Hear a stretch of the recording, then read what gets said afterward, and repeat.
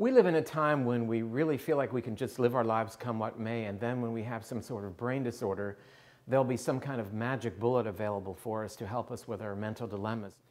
Modern medicine tends to focus on treating symptoms, not the underlying disease process, and that's pretty much like treating the smoke while you ignore the fire.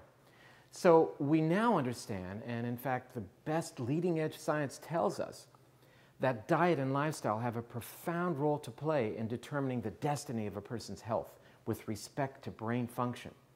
So I wrote the book really as a response to my daily challenge in my medical practice when people say, why didn't I know this information? Why didn't I know that my father's Alzheimer's, for example, could be prevented? It's time people get this information. Grain Brain reveals a surprising truth about wheat, carbohydrates, and sugar, the brain's silent killers.